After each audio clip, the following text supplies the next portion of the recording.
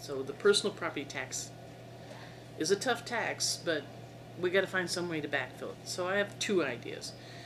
One is to make it a little less cumbersome, and my bill says anything that you've purchased that costs less than $500 is not, you don't need to track that. You only pay for a personal property tax on items that cost $500 or more.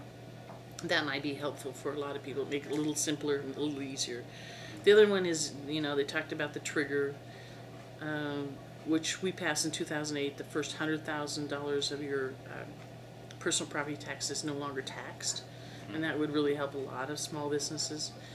So I like that approach. I'm not sure that will pass either. Local option tax, I just don't think is the best way to pay for cities and counties and most of their, a third of their money generally goes to fire and police.